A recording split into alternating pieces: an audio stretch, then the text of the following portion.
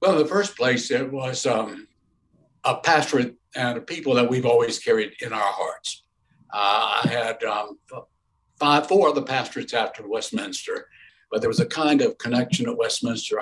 We were young. The congregation was young. We had children. Our daughter was born there.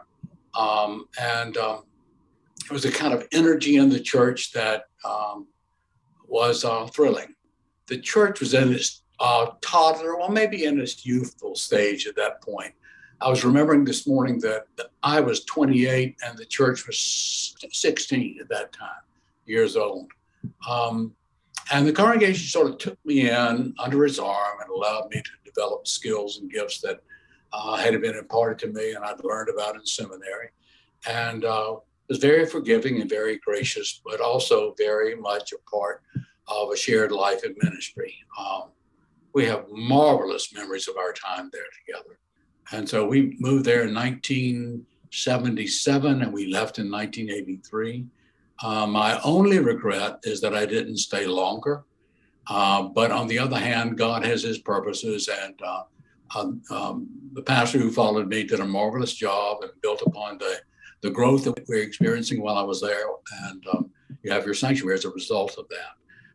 But I also remember working day by day with a great group of volunteers and staff members.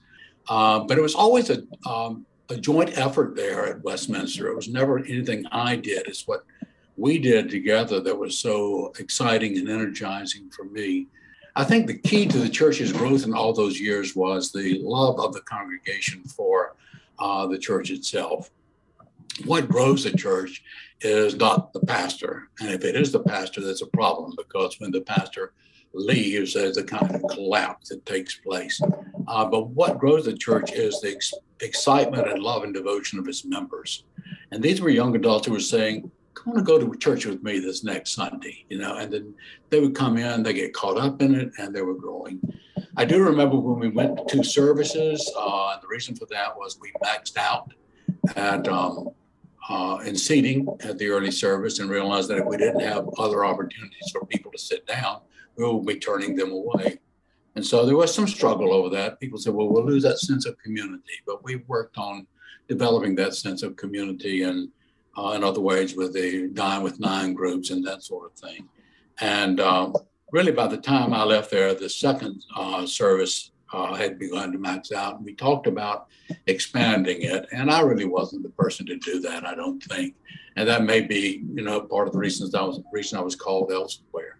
But that was wonderful. It was great. I will say to you that you can tell something about the nature of the membership of that congregation, and that Mary and I, 40 years later or so, came back to Westminster when we retired, moved to West Columbia, and were just so gratified to see so many people that we knew when we were there and who have been a part of our memory and a part of our hearts all those many years.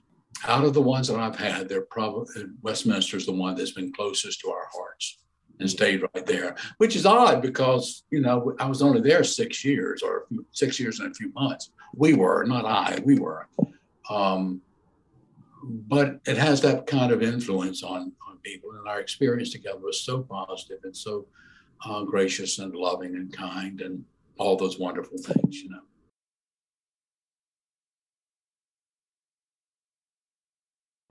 I think that you have a wonderful opportunity before you there. I am so grateful that you're there, Chris, to give leadership in this church in a time of transition. And you've talked more about that than I can. But I think that the church is a strong congregation, people who love one another, who are committed to the church continuing in its life together and in its mission.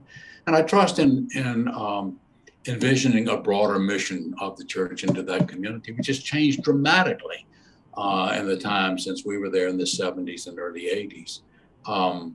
But I think that it's a witness to the grace of God and the strength of the power of the Holy Spirit in that congregation's life that you're still there. But that's what I would say to you all. Keep it up, keep going, and trust that the Lord has a purpose for you and that he will lead you into that purpose and give you the strength that you need to do what he calls you to do.